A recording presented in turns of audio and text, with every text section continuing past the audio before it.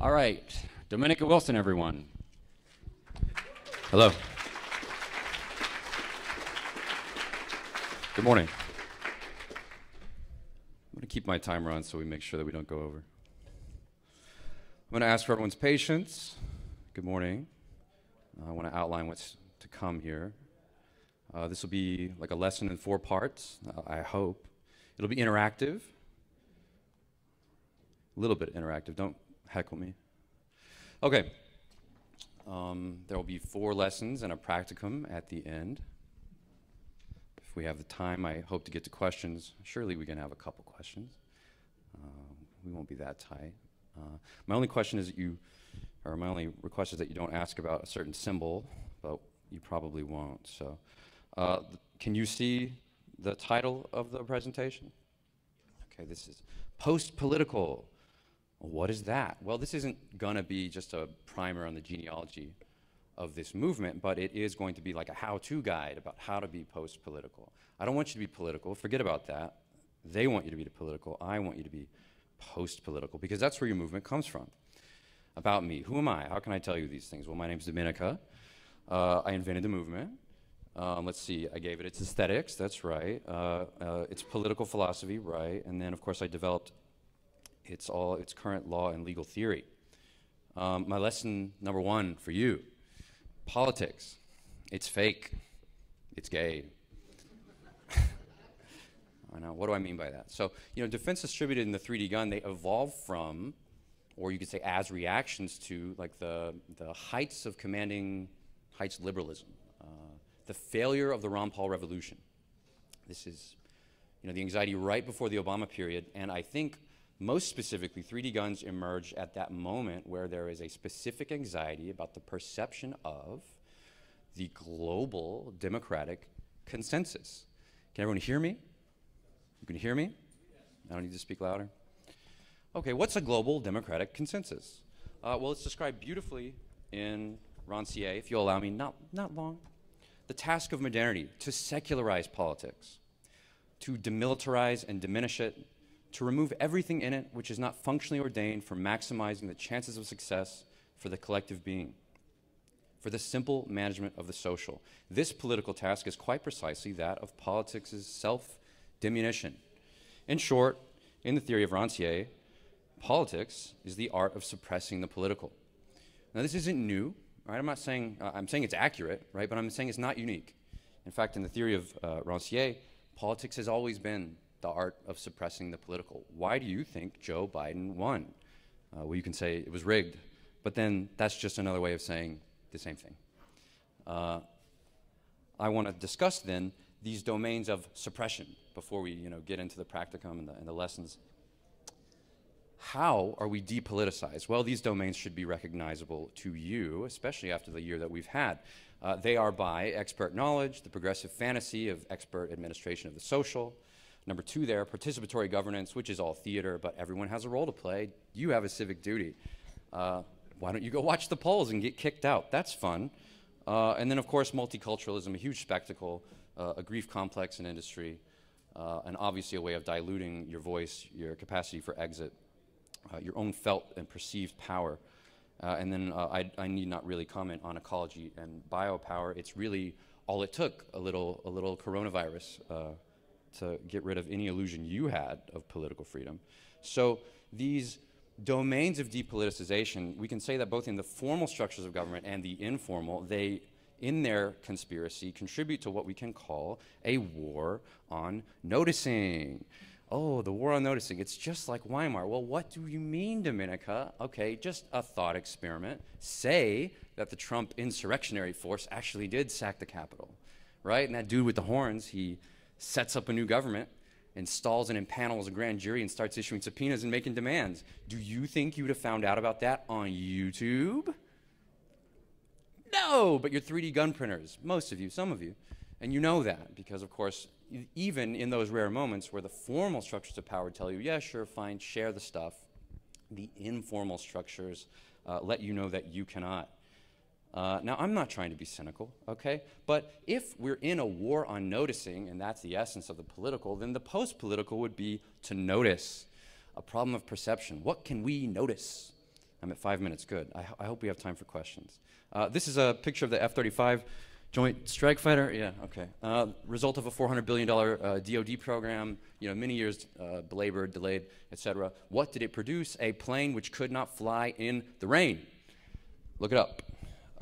Among other things, this thing could only meet its mission targets and its required mission periods, let's say 30% of the time mission capable, right? Abysmal. A supply chain which could not be managed, completely inestimable to the DoD process. Too complex, cannot even invent systems to track the part redundancies, the part repair requests, all right? It cannot fly at a 20-degree angle. What else can we notice?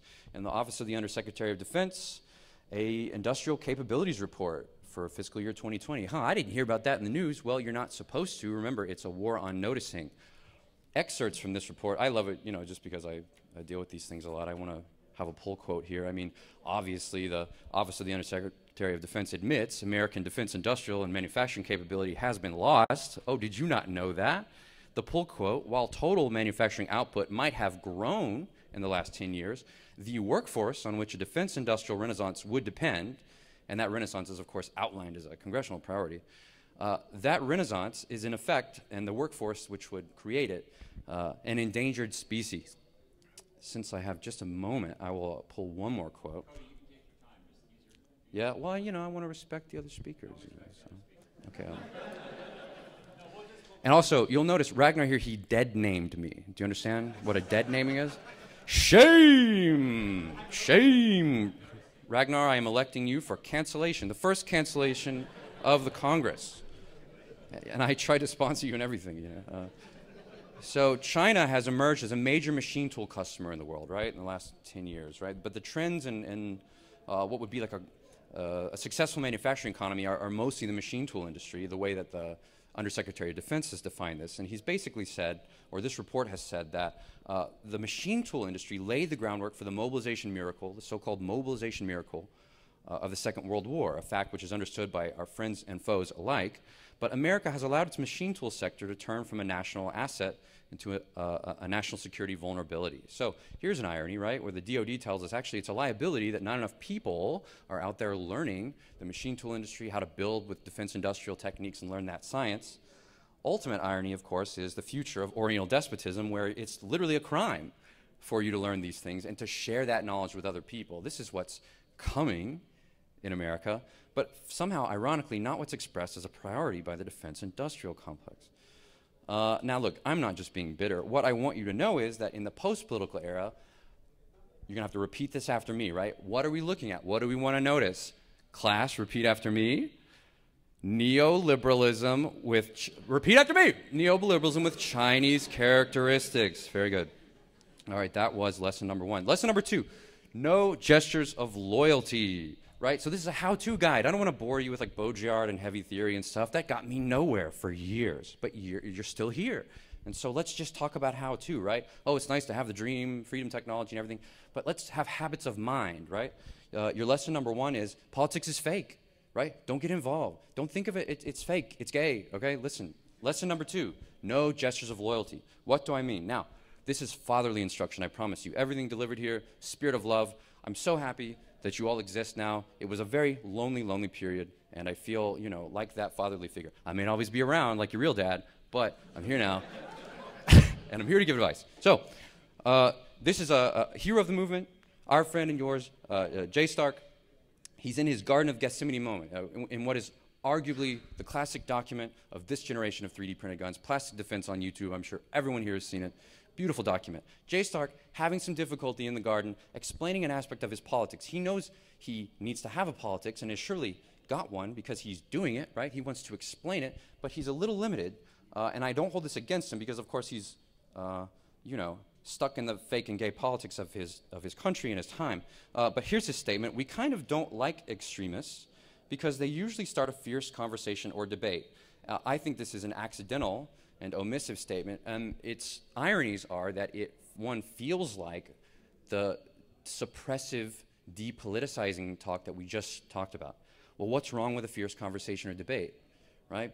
The politics of the day tells you that's what's wrong and that we don't need to have that. I think if we give this, well, of course, the second irony is Jay Stark is saying this about extremists while wearing a mask in the woods. Someone needs to tell him.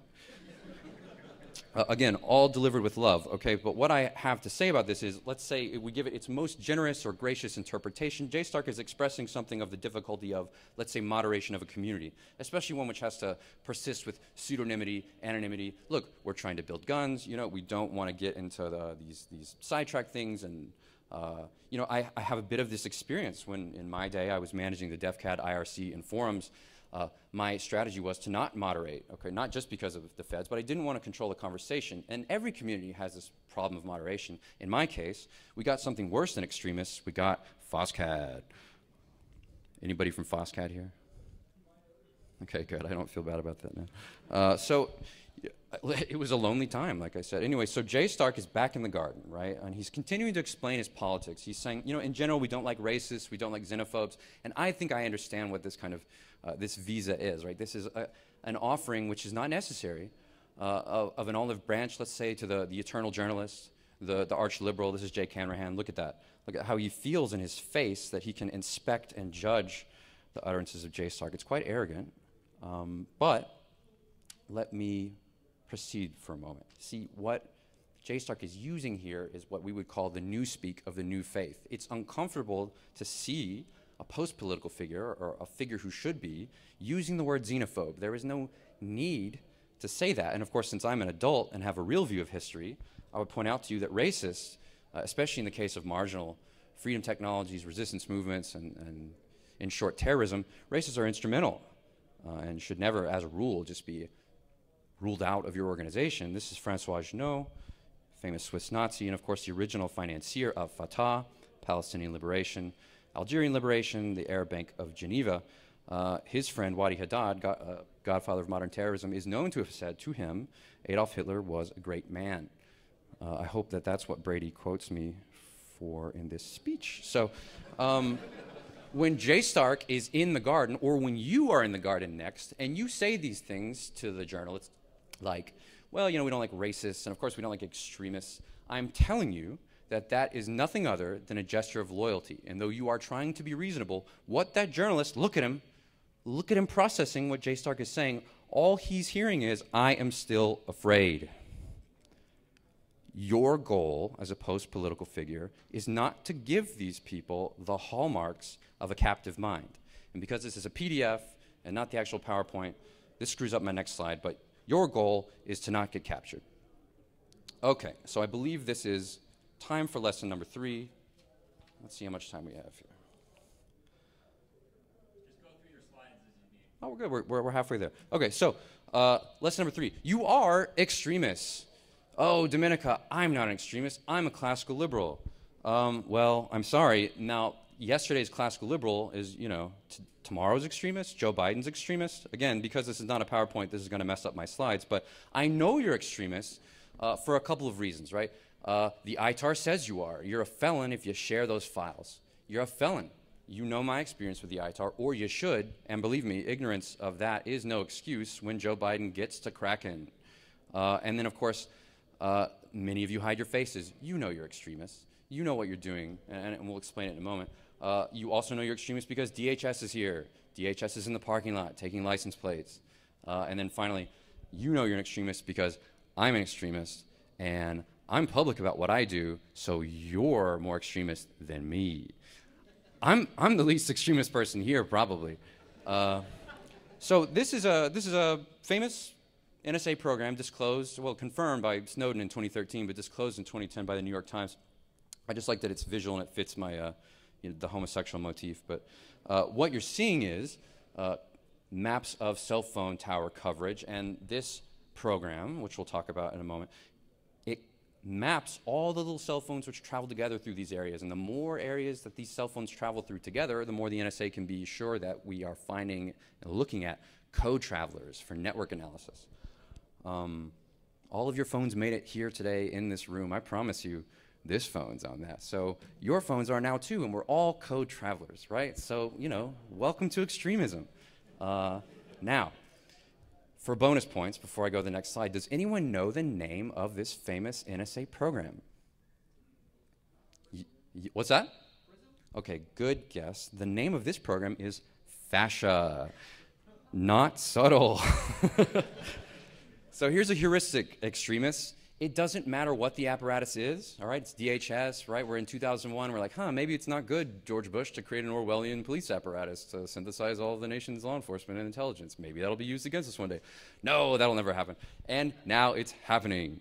And of course, what's more salient to our purposes is the example of ITAR, right? ITAR, invented as a very legitimate and controlled and constrained way of keeping actual literal munitions out of the hands of the enemy, the Nazis, the Japanese, etc., evolves in the Cold War into an architecture for the filtering and the control, the suppression of information itself about this munitions material.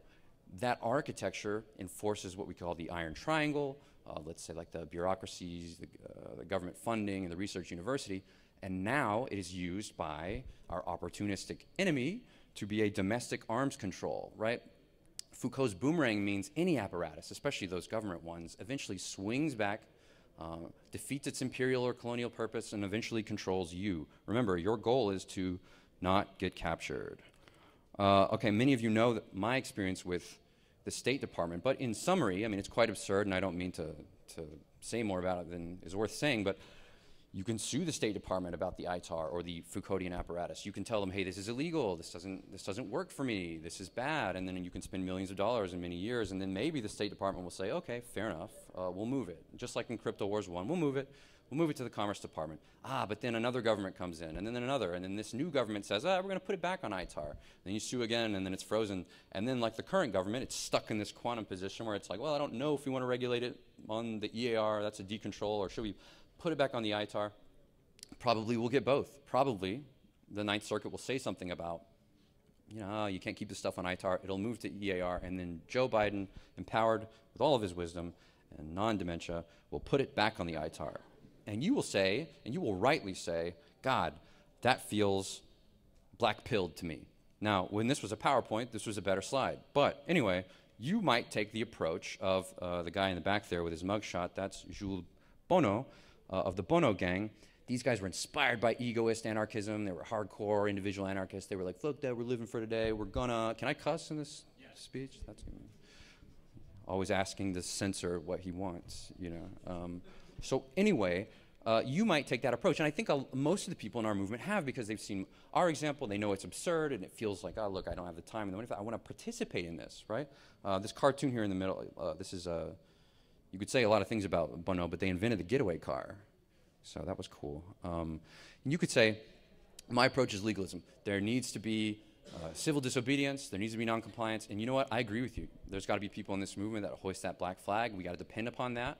But I am here to say, with our lessons today of the post-political, that this is not necessary. And though Jay Stark's attitude is super noble, right? He is determined to be some kind of martyr, if nothing else, in his home state, and I will not dishonor that. It is not the only method. It is not the necessary method. I want to teach you a little more.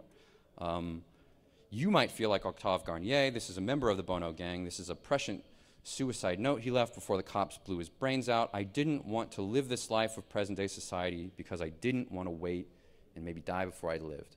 It's beautiful. It encapsulates all the vitality and angst and ambition of youth. I want people in this movement to not feel like Mr. Garnier. I want you to build and to learn and to experience, but I also want to teach you another habit of mind. If you want to be the most black-pilled possible, even before these states get on with their 3D gun laws, which are coming, we see them coming every day, 75 million and more in this country cannot already legally own an AR-15. I've done the math, I've done it for years. This is just with 7 states in DC, by the way. This isn't even half the states in the union, and of course, as you know, with everything that we try to do, half the states in the union show up and they say, not here, and they will likely win. But that is not a reason to pursue illegalism or the martyrdom of, let's say, a Jay Stark. And lastly, I can dispense with this kind of disturbing iconography of the new faith and proceed to lesson number 4. Our comfortable aesthetic. Lesson number 4. I would like you to reconsider the political metaphor of the igloo. Now, you probably think, wow, Cody's here. And the DHS agent, will you raise your hand, DHS agents, anyone? Well, you probably think, well, he's talking about the boog. No, not really. I want you to maybe rescue this image from the boog, because who knows how much kind of, how that was programmed as a meme, as like disinformation. Consider the writings. Okay, I'm going to say Igloo like a lot of times in this bit. Okay, and what else have I said? I've said Fatah. I didn't say 9/11. I'm just trying to like hit the bingo card now. Bin Laden, Arabs. Okay, so anyway, igloos. So consider the words of Sir William Parry, a great Anglo explorer of the Northwest Passage. In his first exploration of the North Pole, seeing the Esquimaux build an igloo, he says, "It is strange to think that all these measures are taken against the cold." Misspelling, I'm sorry. And all in houses of ice. In the work of Ernst Junger, we hear this written in a different way. He says, you know, an individual can defy superior forces. It is often that he can defy these forces, or she, the state, society, the very elements themselves, by making use of their rules without submitting to them. Okay? I'm going to say it again. The individual can defy superior forces, state, society, the elements, by making use of those elements, those rules, and without submitting to them. I would submit to you that this is why I have offered DefCAD as a platform for this movement. This is our igloo. Now, there will be an interactive component, like I said, to this presentation. We can build an igloo together in a moment, but this igloo I would like you to reconsider for just a moment. Why do I sponsor this conference? Why have I built DefCAD? To annoy you? To remind you that we're still around? No, not at all. I've built it as a neutral, third-party platform.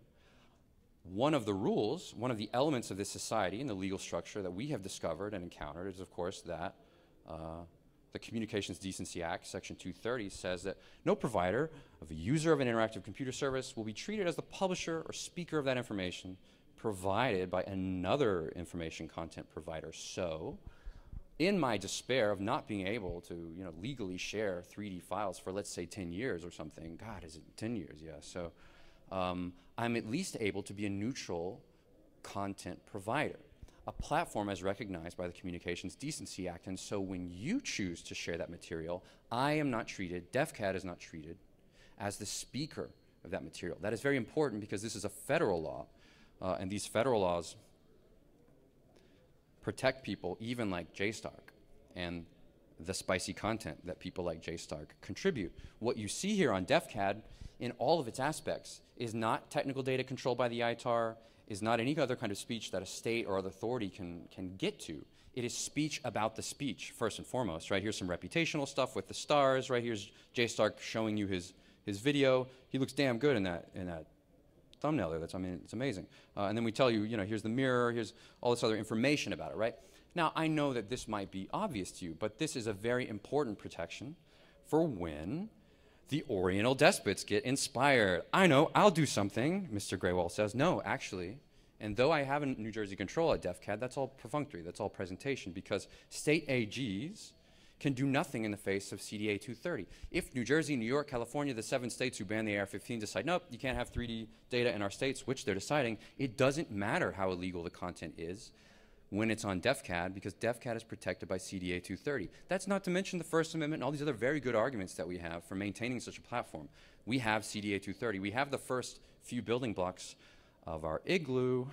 Now, again, when this was a presentation on PowerPoint, this would have been funnier, but I trained a machine tool to learn who was and wasn't like a writer at the Trace, and it told me it was this guy. This guy writes for the Trace. You guys might have heard of the Trace. No one's going to know what Perfect Hair Forever is, but it was like a famous Adult Swim thing. This is the guy from Perfect Hair Forever. You can see him defending himself against his symbolic castration.